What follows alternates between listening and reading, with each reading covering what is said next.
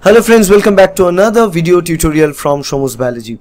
And in this video lecture we want to talk a very basic thing about the nutrition, that is macronutrients. Okay, we know there are macronutrients and micronutrients, and for nutrition, proper health, we need both. But the macronutrient is the most important component from where we generate energy in the body, and the macronutrients contains three important macromolecules. So one is the carbohydrate, second one is protein, third one is fat. And among these three, if we talk about the basics, the fat produces maximum energy, then protein, then carbohydrate. So let's talk about all of these types. So let's first talk about carbohydrates in here.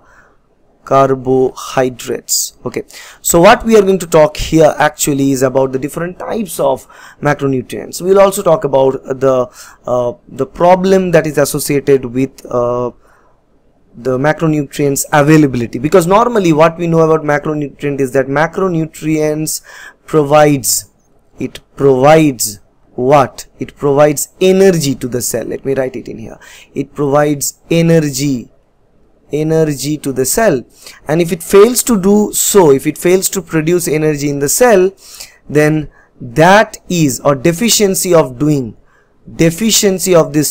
is resulted in a situation or a disease known as marasmus. Okay, the disease is known as marasmus. But now let's talk about how exactly the macronutrient give us energy. We'll talk about carbohydrates first, then we'll talk about the proteins, then we'll talk about the fats. So let's begin with the carbohydrates. Carbohydrates can be classified according to two different features. So let me classify them according to two different features. One is the structure and digestibility. Structure and digestibility. Structure and digestibility. And second one is the effect on postprandial blood glucose concentration.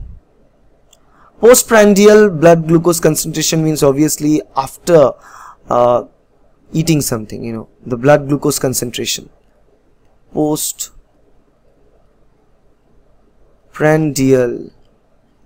blood glucose concentration. Okay, and this structural and digestibility can lead to the classification of carbohydrates into different types known as monosaccharides, okay, disaccharides, okay, polysaccharides, and other things are fibers. Okay, these are the four types: mono, di, and polysaccharides. Okay, we all know that monosaccharide means made with only single unit, di means made with 2 units, poly means made up with multiple units, more than 2 units. While postprandial blood glucose level formula, that is again formulated by the glycemic index. It is actually found by the glycemic index. Glycemic index. Now the fiber and the glycemic index, both are noteworthy in this case. Both are noteworthy in this case because both have food rich in fiber. Food rich in fiber. Okay, and it also show low glycemic index. Low glycemic index, and also can show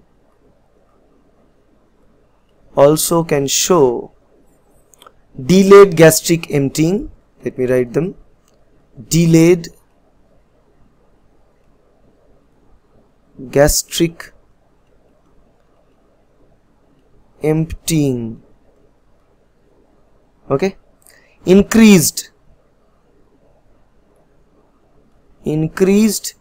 satiety,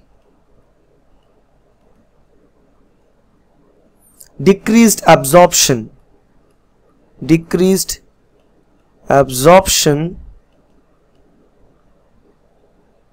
of dietary fat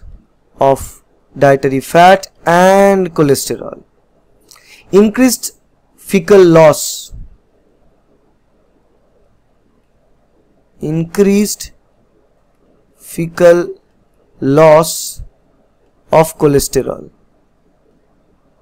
okay, and reduced postprandial blood glucose concentration, reduced postprandial blood glucose concentration. And all these things that we talk about, particularly decreased absorption of fat and cholesterol and increased fecal loss of cholesterol, both this thing leads to decreased LDL, decreased low density lipoprotein. Okay, so this is regarding the carbohydrate and how they are used. Now let's talk about the second type, which are proteins. How proteins serve as macronutrient. Proteins are composed of what? Amino acids. Simply let me write amino acids, okay, and if there is any deficiency, if there is any deficiency, that will lead to a disease known as kwashiorkor, okay, kwashiorkor. This is another malnutrition related disease, kwashiorkor. And now the third thing in here is fat, and how fat used as the macronutrients to produce energy. And we know the fat produce maximum amount of energy. I can divide this fat, fat can be composed of different types. One we can write is a saturated fat,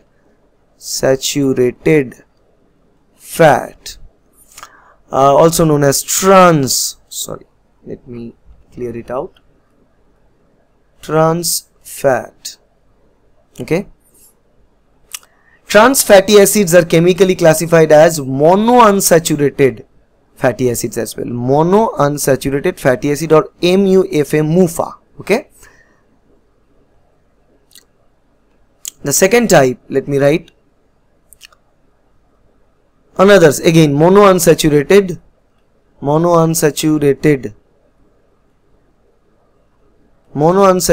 fat, so again MUFA.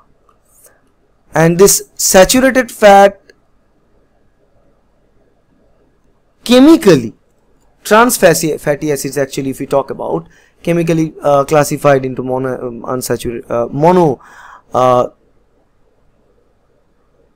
unsaturated type, okay, if it's trans. But if it's cis, then it is the saturated form here, okay. Otherwise monounsaturated. The third one is polyunsaturated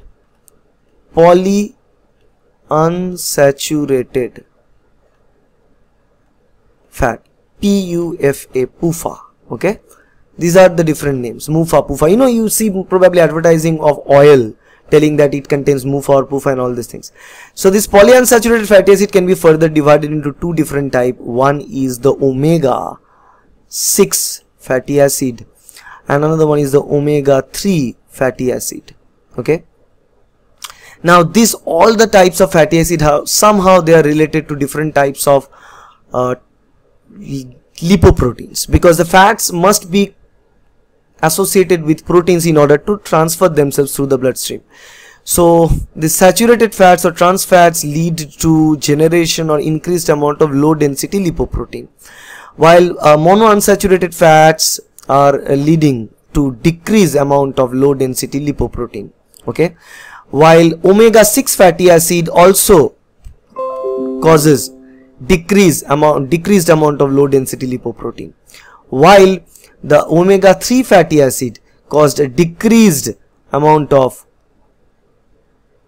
arrhythmines, okay. We can write as arrhythmines, okay. Decreased amount of arrhythmines, decreased amount of platelet aggregation,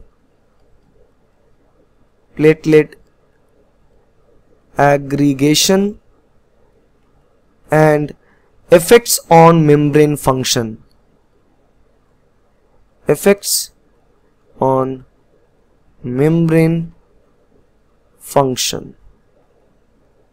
Okay, these three things are associated with omega-3 fatty acid, because it decreases arith means decreased platelet aggregation, and also so as it decreases the platelet aggregation, you know, the problem with the clogging of the blood vessel and all these things may not happen all the time due to this reason.